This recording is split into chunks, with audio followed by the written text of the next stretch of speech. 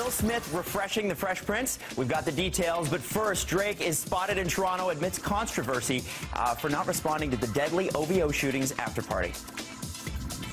Drake has come out to watch Serena Williams. Drake running through the 6 to see Serena Williams play at the Rogers Cup.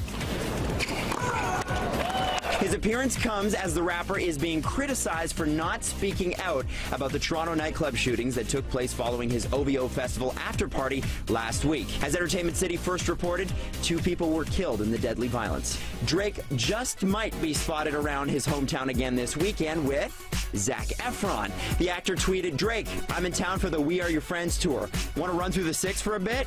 Hashtag woes." If they find some time to hang, we'll get the scoop for you. We're chatting with Efron today, and you can catch the interview on Entertainment City Monday. And as for Drake showing up to support Serena Williams, Drake and the tennis superstar have been linked for years with rumors they were dating back in 2011.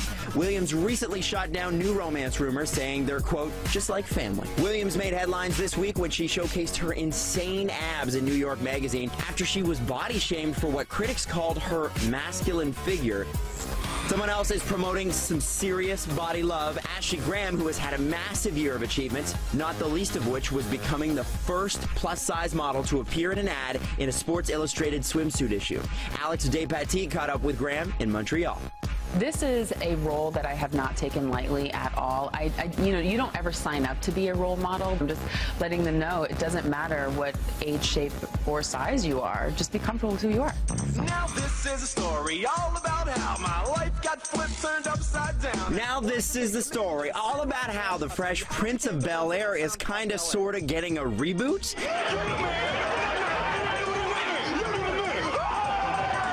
TV Line reveals Will Smith, the star of the 90s sitcom, is set to produce a revival that would put a new spin on the Fresh Prince story, while maintaining the series' original spirit and fish out of water theme. But sounds like producing is the only role Smith will take, and don't start doing the Carlton just yet.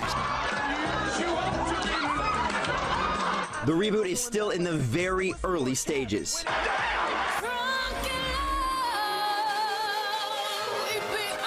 You want some bubbly, courtesy of Jay-Z? The rapper is launching his new champagne, and it will cost you $125 per glass. The expensive and exclusive fizz will be the first product from Armand de Brignac since Jay took over the brand last year. One bottle of the all-Pinot champagne comes with a $760 price tag. Meanwhile, Jay's wife Beyonce is striking a pose on the fashion industry's most coveted cover,